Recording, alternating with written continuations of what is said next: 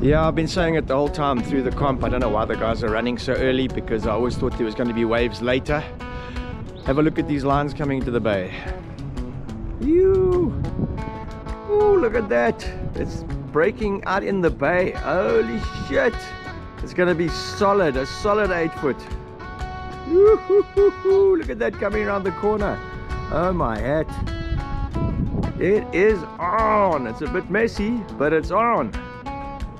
That's at least a solid 6 to 8 foot on the sets, probably on the 8 foot, but a solid 6 foot. Yeah, they could have held on because the wind's not blowing northwest as was forecast.